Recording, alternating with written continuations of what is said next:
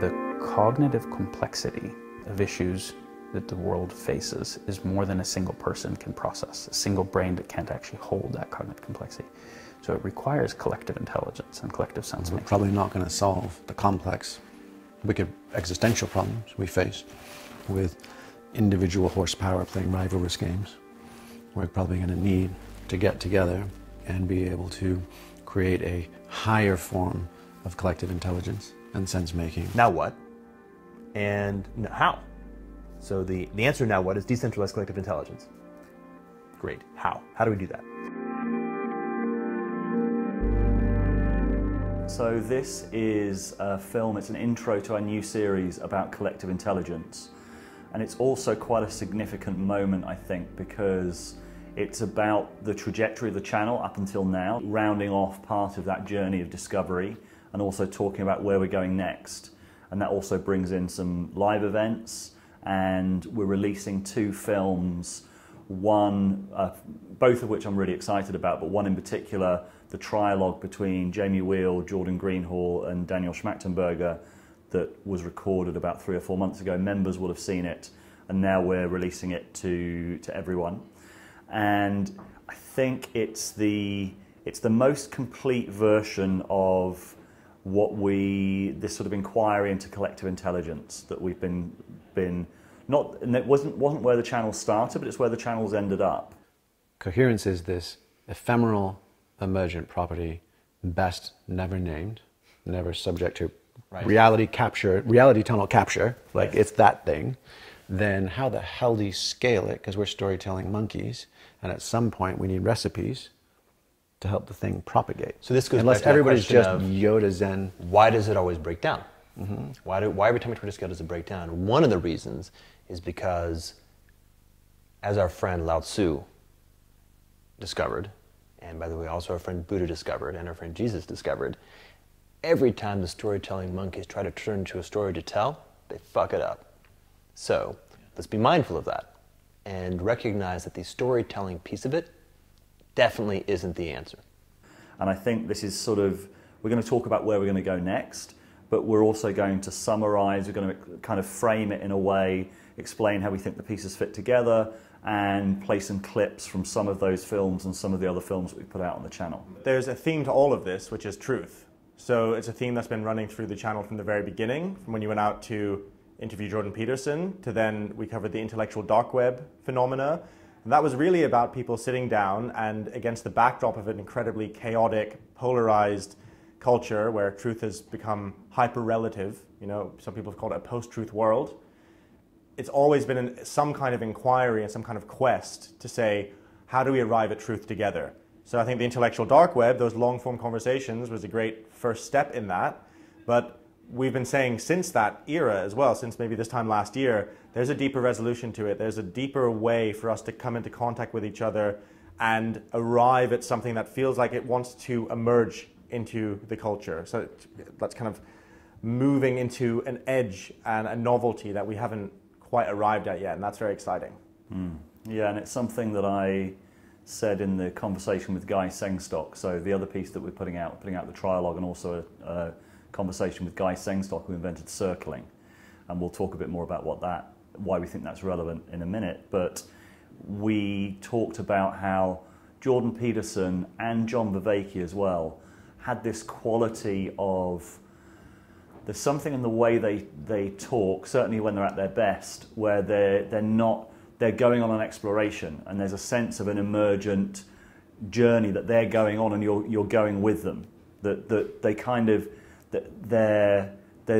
they're really tapped into an inquiry. It's not just they're telling you what they know, they're thinking in real time. I think when people talk about what they like about Jordan Peterson, they like the experience of listening to him, because both John and Jordan, you're right, they have this quality of that to understand what they're saying, you must actually think the thought that they're thinking.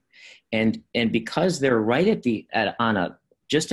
they're just always like trying to speak what's just beyond the horizon, right? And you almost have to allow yourself to be changed by it. Yes.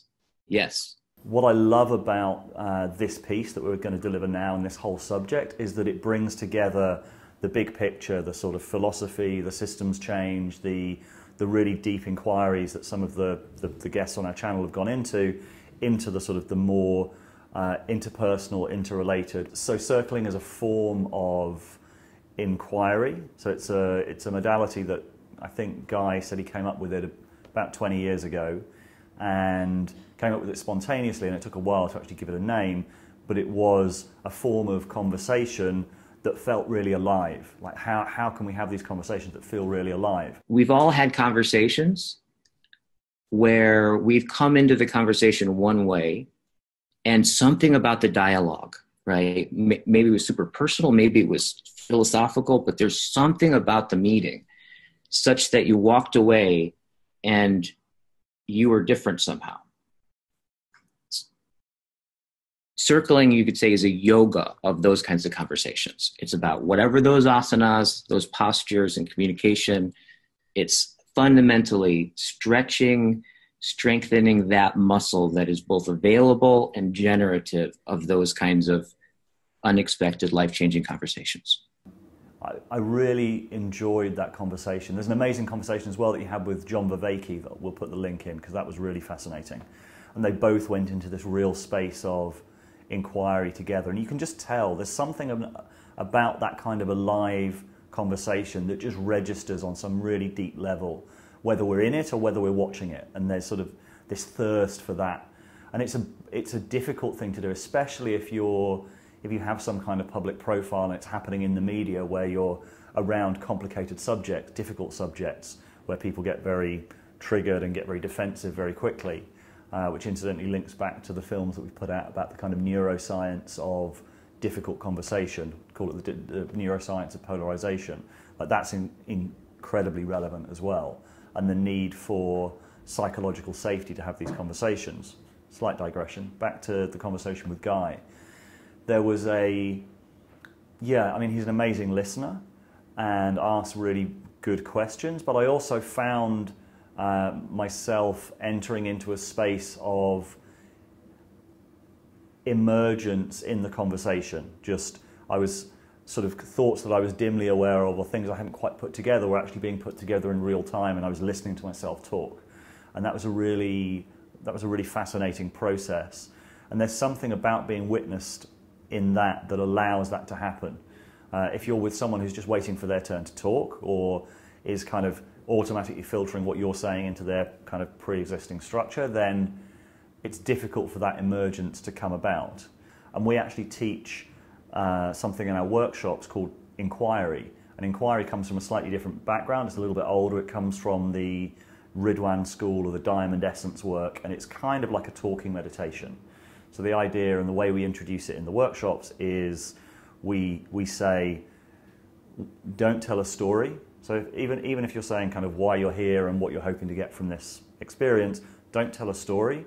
Try and tap into that space of where you're surprising yourself by what you're saying as you're saying it. And I imagine that there might be people watching who are asking right now a pretty valid question, which is, why bother having a conversation like that when we could just talk about ideas, which is often the way we try and tackle challenging or complex problems generally. So we might have a debate around it, or we might bash the ideas together, and I disagree and you disagree, and we might come to some kind of synthesis. It becomes much easier to connect ideas and for something new to synthesize in the conversation, because neither of us are necessarily taking a position.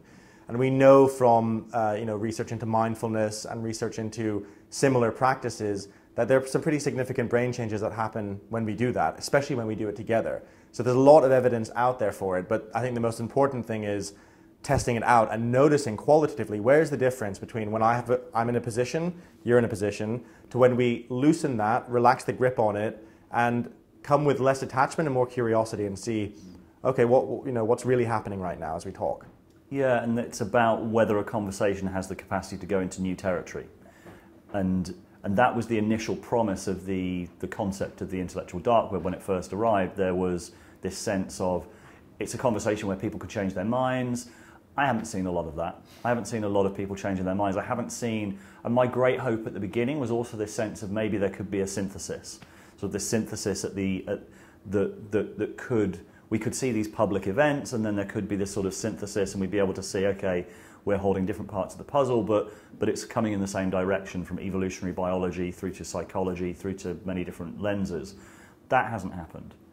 What was also really interesting with Guy is that he was aware of the channel and has also kind of looked at the trajectory that we've been going on, and has kind of recognized that we are talking about the same thing. We're talking about that same emergent quality, and a lot of the people on our channel are talking about that same emergent quality as well. Just the fact that you're listening for the emergent conversation, just the fact that that's what you're doing is in itself impressive to me. And also watching how the people that you're dialoguing with are in some way co-shaping your channel, and watching the channel evolve, and in such a way where it almost feels that the very thing that you have your eye on is making what's emerging a kind of a self-awareness. So it's almost like rebel wisdom, in a certain sense, is this way in which that which is emerging in the culture is saying I to itself and asking itself questions and stuff. So I've just appreciated the multi-dimensions of what kind of comes through in all the things that you're doing, and I really appreciate it a lot. Which is the other part of this synthesis, which is the sense that the people whose thought I'm most compelled by and most intrigued by are also kind of independently, I'm sure they've influenced each other quite a bit, but they're also independently coming to this position of realizing that the real question is more about how we come to sense making at all, and how we come to sense making together, how we come to collective sense making. Okay, so why can't we trust any of the things that normally look like sense making? Well, there's a bunch of reasons, but basically we learned how to do signaling for intentional game theoretic purposes. And so rather than just share signal that is true and representative, we share signal that will advantage some rivalrous agenda. So most signal ends up being that. And one of the things that you were just saying is, or consequence of it is, that there's an ethic to not fuck up the information ecology. Mm-hmm. Right? Like in the same way that we say don't pollute, and most people are pretty comfortable with don't throw your cigarette butt on the ground.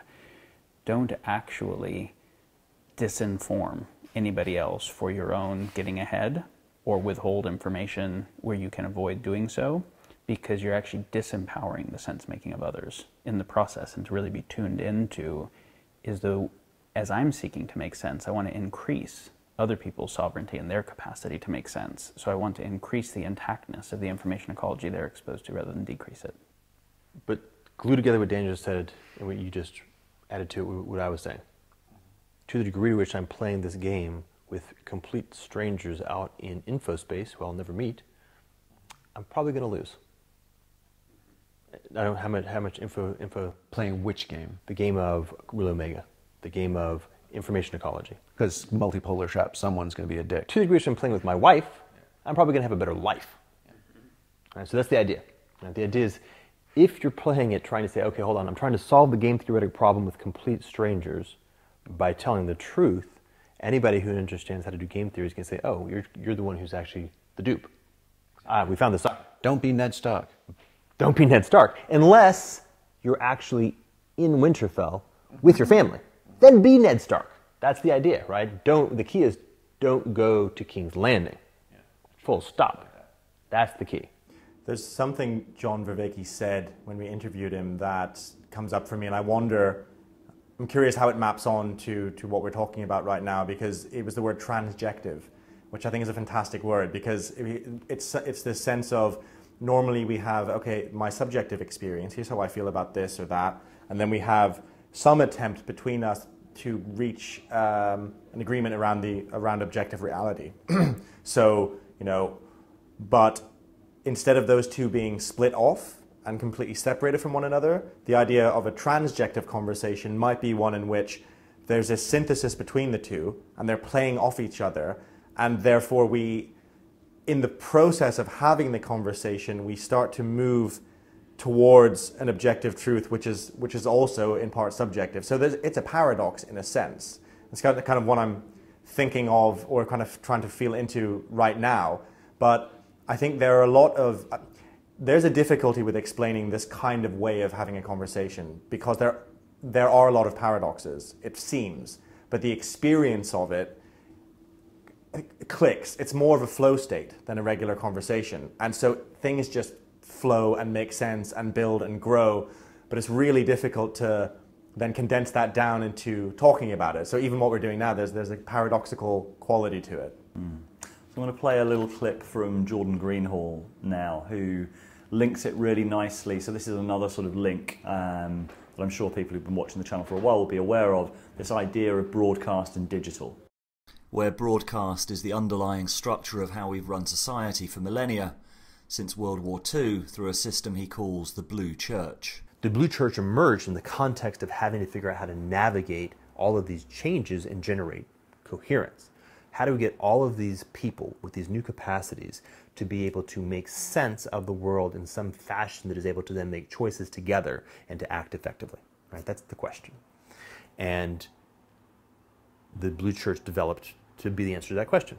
Right? So it developed the ability to say, for example, use the education system to establish an embodied sense of vertical meritocratic hierarchy. And it's very important, that first part, that there's a relationship between authority and receptor that has a broadcast modality. So the Blue Church is very broadcast across its entire mode. There's very good reasons to believe that the Blue Church is done, meaning that it's in the senescence stage. And senescence has a characteristic where when you move into the senescence stage, you tend to go downhill pretty quickly. Now what? And how? So the answer now what is decentralized collective intelligence. You know, there's a developmental curve. This idea of rate and state is pretty good here. So Blue Church state of sense-making, choice-making, and actuation, high. Rate, down. It's getting less effective over time. Decentralized collective intelligence, state, low. Rate, high. Right? So there's going to be a crossover point. And what we see is that on occasion we'll see a breakthrough where this new thing has reached a point of criticality where its capacities are now good enough to show up as actually effective in the visceral world vis-a-vis the fading legacy. And I think now it's actually becoming relatively commonplace to kind of see the struggle between Blue Church normative good opinion and new structures of sense-making and new structures of meaning-making and new structures of how those are beginning to try to cohere into actually sovereign collective intelligences that are able to do the whole thing. But we're a bit of the ways there, for sure. It'll take certainly single-digit years and possibly double-digit years for the whole thing to come together to a point where it's transitioned formally. I'm also going to play a little clip from Jamie Wheel, who in quite a few interviews we've done talks about how this kind of emergent coherence or emergent collective intelligence seems like it keeps breaking down. What I've been seeing lately, paying attention to this space, is it's starting to bubble up, but it feels like a wildly unstable element. And it's breaking my heart / freaking me out / concerning me that our efforts to create group coherence seem to be going so badly so far. And so I'm deeply committed to figuring out what are the rate limiters / Achilles heels, missing links that can help us at least start, failing forward, making new, better, different mistakes. Because it feels like our efforts right now are actually just the last half-century redux with very little go-forward learning happenings. I mean, there's various reasons for that. It's sort of any kind of ideological certainty will cause it to break down, which in a lot of these environments, because they're probably quite liberal, in sort of spiral dynamics terms, quite green, often that kind of ideological certainty shows up as identity politics, as sort of a trauma-based identity, which then often will hijack the kind of the collective agency of the project. He's talked about that a few times. And I've actually had several recent, somewhat, puzzling, saddening, frustrating experiences in groups of rarefied air. You know, these are down to, you know, Caribbean islands with famous billionaires to solve ocean conservation, or gatherings of, you know, wealth holders and wisdom keepers, so indigenous elders plus high net worth families and family offices with, you know, everybody with incredibly good intentions. And saw one hijacked in a heartbeat around gender and sort of Me Too issues, which was not the topic of conversation. And another one about ocean conservation hijacked around race. And you're like, we're here to try and save the oceans. This isn't even a human dynamic. And someone with the tiniest provocation got triggered into a personal trauma response and then into a socio-political ideological trauma response and just kicked the entire house of cards down. And you realize, oh shit, we have to figure that part out. And my sense is, you know, Ben Franklin, you know, when they signed the Declaration of Independence, he said, all right, gentlemen, you know, he said, yes, he said a republic if you can keep it, that bit that everybody knows. But he also said, we must all hang together, or we shall assuredly hang separately. Right? And so that's where we are right now. And so identity politics, which is fundamentally a group of collectively traumatized folks forming an identity around that trauma, right?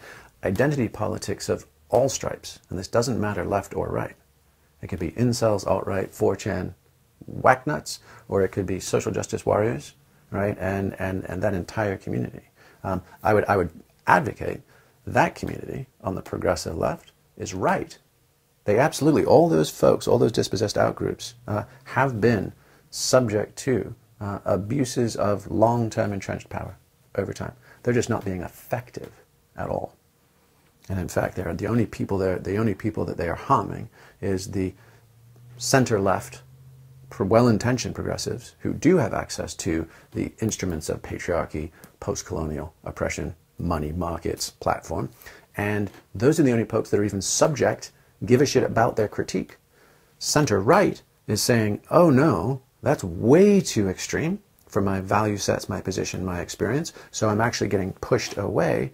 And alt-right is gleefully trolling the libs and watching this circular firing squad on the left go down and weaponizing all the tools of postmodern classical academia, whether that's freedom of speech, right? Or help, I'm being oppressed, or my voice must be heard too. And they're actually just turning and weaponizing the tools of the progressive left against themselves. So it is a stark raving shit show all around. And the key is if I go back into my trauma and even my in-groups shared experience of trauma and the stories around that, and it's a little bit like kids playing, you know, sort of all-day Monopoly games back in the day. You know, when you'd run out of banknotes and then you'd start having to write IOUs, like I owe you $1 million extra for landing on Boardwalk or Mayfair or whatever it would be, right? At some point we have to come to the conclusion that my IOUs, what's owed me to fill the hole I believe I have from those traumatic experiences, is dwarfed by the potential pain and suffering we're all staring at coming down the pike if we don't get our shit together and learn to hang together.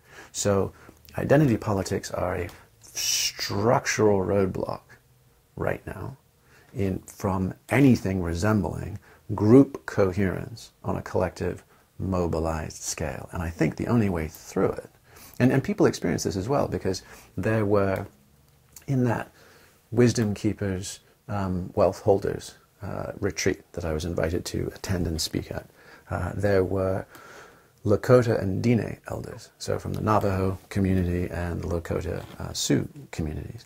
And actually also someone from Guyana, so experiencing, you know, all sorts of kind of both African diaspora into, you know, South American colonial expression.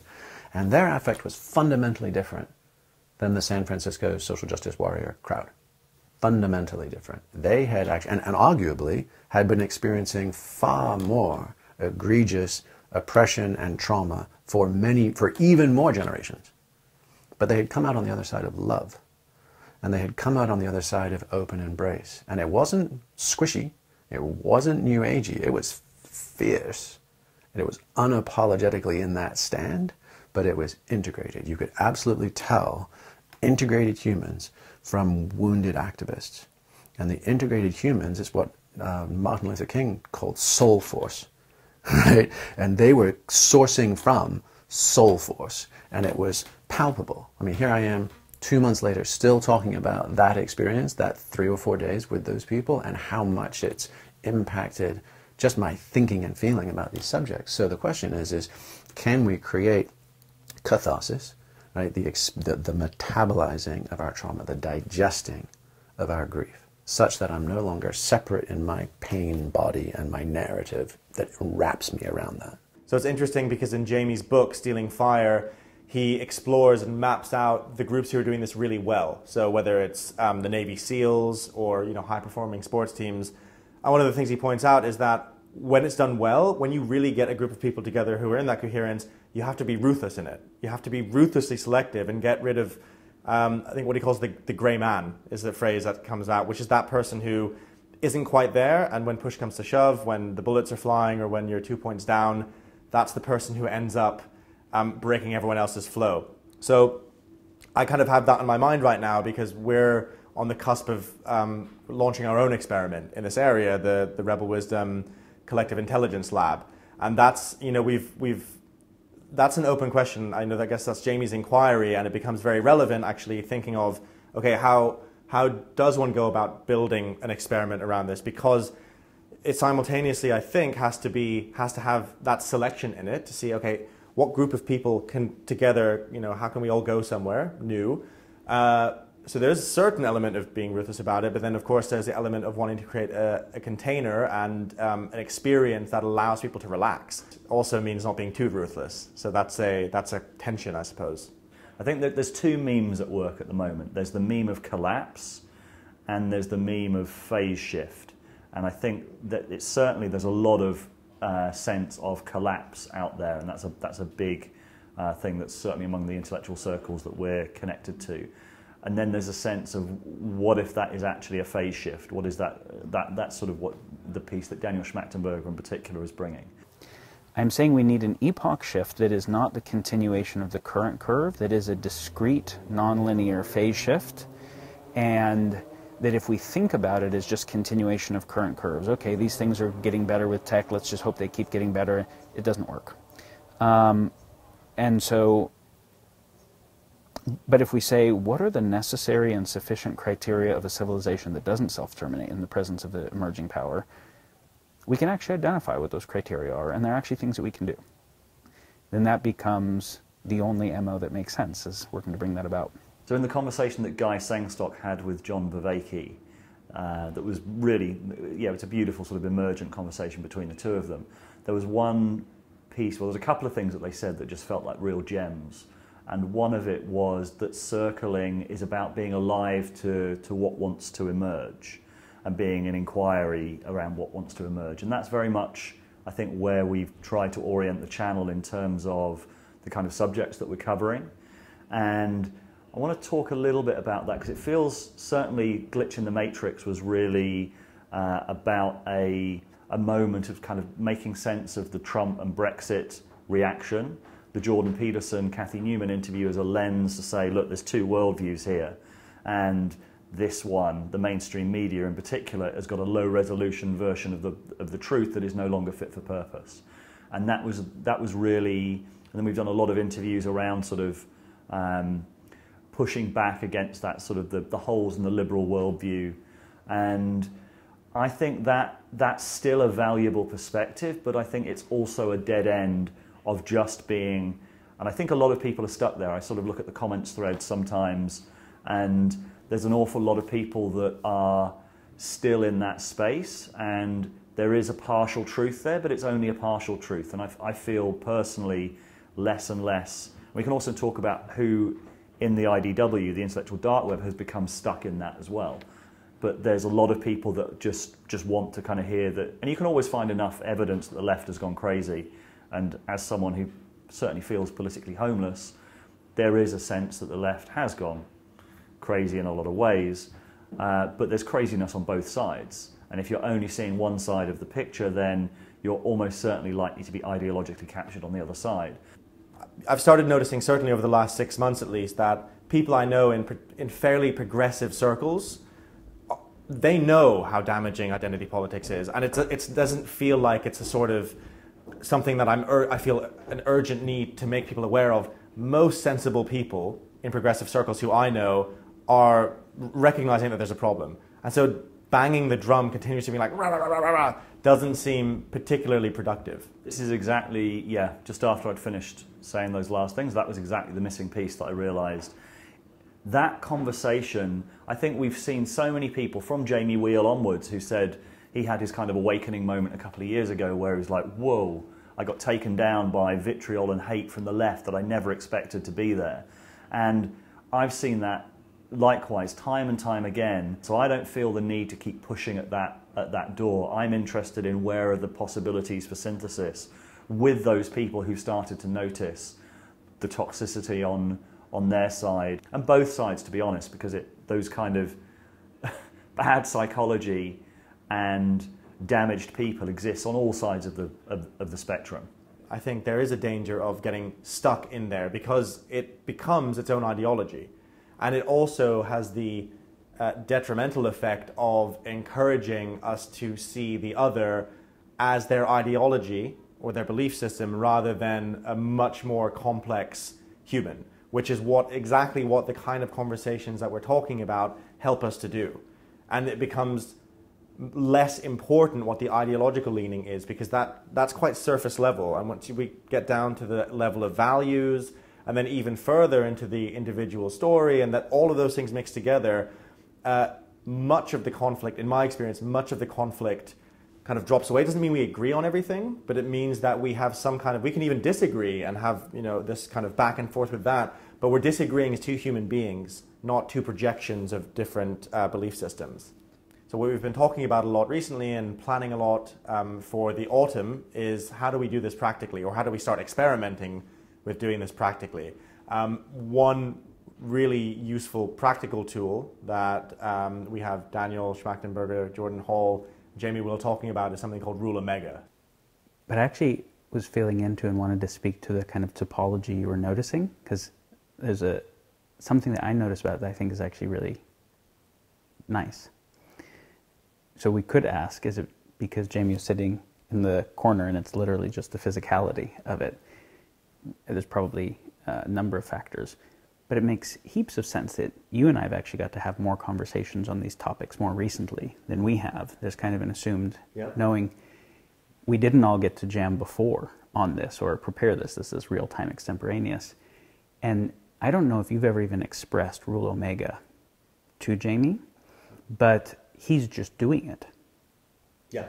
And he's kind of openly inquiring into the questions that are really alive, and it's a little bit easier for us to riff off what each other are saying because we've got some recently shared language on these things. But the Rule Omega is actually a really simple, practical thing towards coherence that I would like everybody here to get is if Jordan and I are talking, or if you and I are talking, like we have this, and I think we naturally have it, but it's worth making explicit, is if you say something that sounds ridiculous to me, or batshit crazy or wrong, I actually give the benefit of the doubt that you might have a reason that I didn't understand first. So rather than just default into you're probably wrong, I'll ask more questions. And that giving the benefit of the doubt that you actually might have something useful to say increases my making sure that I understand you before I'm responding. And that actually, and the disagreeing with something that you weren't even saying because I didn't seek to understand well enough, creates very turbulent flow rather than laminar flow, breaks down coherence, right?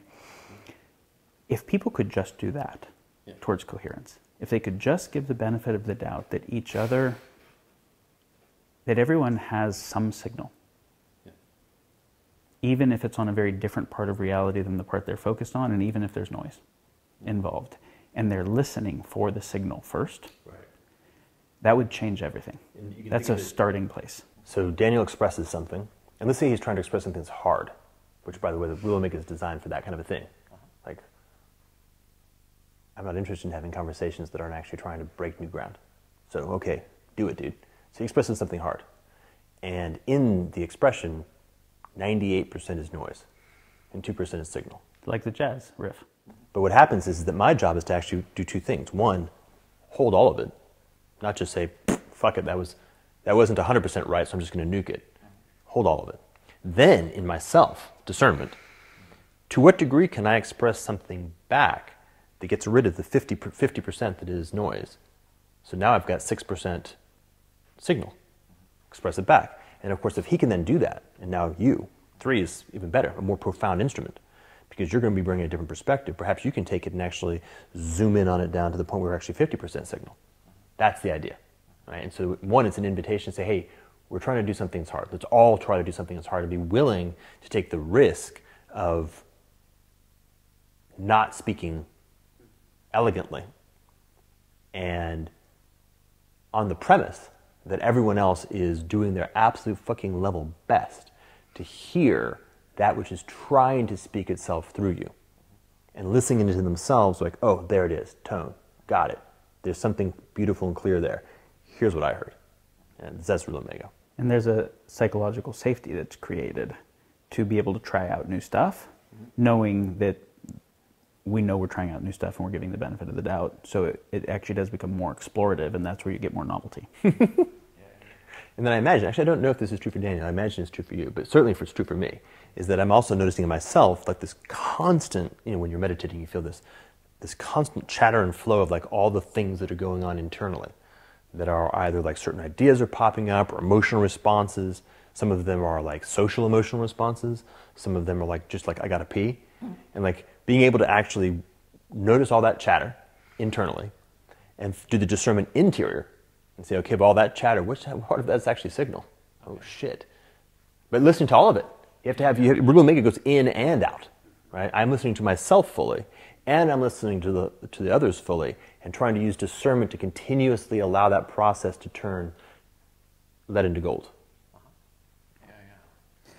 Now, there's a really important distinction that we're saying something that is different than the way that some people think about multi-perspectivism, which is I'm not saying all perspectives are equally valid. And I'm also not saying that there is no way to integrate them into higher order understanding. I'm saying all perspectives have some signal, generally have some noise, and that perspective is itself a reduction of information on the reality being perceived. And that's from the quantum foam of it all. From just the definition actually of observer, observing, observed, I can't take myself out of reality to observe it in a unitary way. And if I'm observing you now versus in a different state, I'm going to observe different things, right? Someone else at a different time. If I'm observing the west side of the house versus the east side of the house versus the aerial view versus inside the house, they all give me some signal, some truth about the nature of the house. None of them give me the whole truth of the nature of the house because it's a 3D object with interiority and depth, and I can't collapse it perfectly into a 2D picture, right? So perspective itself is a reduction on information complexity. So the first part, I give rule omega to myself that my perspective has some signal, but I'm also positive it's incomplete. I think it's necessary to kind of put a little flag in there and say that you can't do this sort of thing with everyone. If people are showing up not able to or not wanting to enter into that kind of dialogue, I think you have to, both parties or more than one party have to be willing and able and attempting to enter into the kind of intersubjective conversation. But I'm really struck by some of the images and analogies that are used and the idea of the jazz riff. And I'm noticing that as a player in the jazz band, that feeling of not being subordinated to the whole, but actually somehow being supported in achieving a higher level of individuation is felt. And it feels like there also needs to be a tolerance for ambiguity and a willingness to get messy. So back to the jazz guys, I mean, consistently, the most righteous jams come out of kind of going down into the mud as a band. You know, someone's off noodling, exploring a theme, or, you know, and it's not actually danceable, it's not anything, and it's even to the point of just unspooling entirely, and then some Quicksilver Starlight comes out of that, you know, and then it all gels. And it's that patience, to your point about timing, Jordan, you know, it's the patience to let it all come undone in order to come back together in some new emergent form that seems almost essential. And I don't know, like when you were describing, because I mean, as soon as you described organs, and that, I was like, oh yeah, okay. So social media, digital narcissism, fucking scraping everybody else's jam, biting people's rhymes, poaching people's dharma, feels like the cancerous impulse that we're experiencing right now. And when we glimpse this emergence or of coherence, it's sort of like, oh, your life's work and special, like the thing you're uniquely designed to do, you know, what in a traditional sense might be called dharma, you know, fits perfectly with the thing I'm uniquely here to do. And holy shit, I was carrying this thing. It was lonely, it was hard, it was scary, it was heavy. But now I think that actually these pieces lay down beside each other, and now we're actually beginning to see a picture that none of us held and none of us could see. And that to me is like, I think how this happens. Right. But on the other hand, we're also having people be like, that's a pretty damn picture. Let me just scribble it and snap a selfie and fucking post it. Sort of the implicit morals as well, which actually reminds me of, there's a Camus phrase where he said, what I know most certainly about morality, I owe to football, which was beautiful. And it's sort of, we know these implicit rules. Like these implicit rules in football is, for example, if you give the ball away, there's an incentive on you to get it back. There's, you always stick up for your buddies. There's an ethic of fair play that you're playing within that you're all implicitly aware of. And I think the jazz riff is a really beautiful thing, because if you play music, you know kind of what that means. It's like as soon as you bring in sort of this egoic space of I'm going to shine at anyone else's expense, or you're not kind of picking up your own weight, then we understand what that feels like. I love the jazz metaphor. It's very kind of alive for me. And also what I think is useful about it is it's really worth keeping in mind, I think, with this whole idea or this whole experiment of building collective intelligence, is that there is a flow and a kind of messiness and a fun to it as well as doing, as kind of all coming together and, you know, perhaps talking about ideas that are very important. There's a fluidity to it, and there's a joy to it, ideally. There's a kind of, there should be some element, I think, or is some element of messiness to it, where we're feeling into things and we're making mistakes and we're fixing them, and we're kind of together forming something. So that aliveness, I think, is really important to highlight and bring out. I guess if people are convinced, like, okay, this is possible, it's possible to do in certain environments, and maybe one-on-one with your partner, for example, to create intimacy in small groups of people, creating this sort of more than the sum of its parts. There's a big difference, or there's a big gap still from how do you take something that might be possible in small groups and a whole shift of society. What the Greenhall, Schmachtenberger talk about game A versus game B. Game A being sort of rivalrous zero-sum game theoretic dynamics to something else. And I really loved an analogy that Jordan used in the trialogue about a supersaturated solution. I'm going to play the clip now. We're all familiar with the notion of how a supersaturated solution does a phase transition to crystallization. Yeah. That, I think, is the answer. If you actually do this thing where what your field effect, which is to say your open source broadcast, is bringing more and more people into a poised state where their ability to move into coherence is becoming easier and easier and easier, then what ends up happening is that a small amount that actually does drop into coherence creates a crystallization phase transition that could actually scale extremely rapidly. So I guess the analogy there is that by disseminating this, and I guess mainstreaming the practices as well, I don't think there's a shortcut to getting there. It's something you can't talk your way to.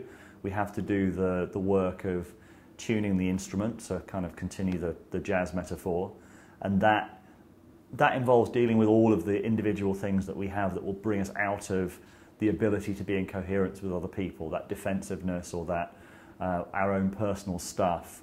And it's a tool to develop. I mean, we've trained as counsellors using this method, done quite a lot of inquiry. I'm still definitely learning this experience, and it's something that we get better and better at. I guess it's like learning to meditate or something like that. It's something that very, very, very few people are actually, you would say, like good at it, able to kind of achieve really transformational states. But to be able to start doing that kind of work and to learn to tune the instrument into what's feeling alive and what's feeling emergent in the moment is the work to be done. But there's only so much that can be done by talking about it. And so, yeah, I would say it is work, but it's also play. They're kind of combined. There's a fluidity to it, and it's a wonderful skill. I think, like you said, it's a skill that I think we're forever learning. So what we're doing is we've planned 3 sessions of what we're calling the Rebel Wisdom Collective Intelligence Lab, and they're going to take place in London. So it's 3 evenings in October, and we're selecting a group of what we're hoping to kind of all experiment together with different practices, so different modalities. So we already mentioned circling, meditation, breath. We're still developing what's actually going to happen in those evenings. And from that, I think we'll all get a sense of, okay, what really worked? What really allowed us to have a conversation that went somewhere deeper? And so we're going to combine the conversation with the practices. And the conversation might be around a topic that's quite culturally punchy or difficult to discuss, so that we can actually see what actually made it easier for us to go there with each other, even if we disagree on it. Could we get some kind of synthesis together? What practice was it? And we don't know yet. I have some ideas about what might work, but I'm also quite excited to be proven completely wrong and to discover something completely new. Yeah, and for me that's why this feels like a kind of punctuation point in the evolution of the project, because it's all of these techniques and all of this collective intelligence work only works when it's pointed in a certain direction. Like there are things that we will need to be discussing. So the conversations around hot button political or cultural topics with this as the sort of operating system is the content. So this is more about the form, and I think that the journey of the channel has been increasingly sort of getting down to the foundations. It's like, what are the foundations? What is required? Okay, I think this is the foundation. These are the foundations. And the only way to do that is to go into, is to each of us do the work of finding out how we're closed down and reopening to curiosity, to openness, to kind of the evolutionary current, for want of a better word, and trying to avoid framing it in any language that sounds too loaded in whatever way, but also realizing that most modalities, most languages have some signal. So it's extracting what is really useful from those frames. And I think from this particular sort of counseling, personal growth frame, there's some incredibly useful stuff that I think needs to become part of the conversation, because the reason why these conversations are breaking down is because of a neglect and a lack of understanding of exactly that. So if anyone's interested in that, we'll put the link below this video to express your interest on our website. Yeah, and I guess there's also the possibility and the hope that if we create something that kind of works as a protocol, we can then roll it out. We're always being contacted by people around the world saying, will you do events in our cities? And perhaps if we come up with a Rebel Wisdom protocol, that's something that we can roll out and open source that kind of information, open source that structure, which leads me on to a little kind of direct appeal. If you're not a subscriber or supporter of us, please do consider being a supporter. It basically is how we are funding, how we're able to keep going. We are a sense-making enterprise, and we're really looking to expand in all the different ways that we can. We're looking to make more films, we're looking to run more events, we're looking to employ more people if we can. And of course, if you do become a supporter, there's lots of benefits to that. There's a lot of exclusive films on the website. And we also do regular group calls for all of our high-value supporters, where for this latest one we've got John Viveki coming in and answering questions, sorry. And also this sense of a sort of building community of people who are asking very similar questions, which I know has been of a lot of value to the supporters who've already done it. And it's real value to us as well, because we get to connect with you and hear from you, sort of take the temperature of where this sort of sense-making enterprise is going. And to be honest, the relationships with the supporters is really, really valuable for that.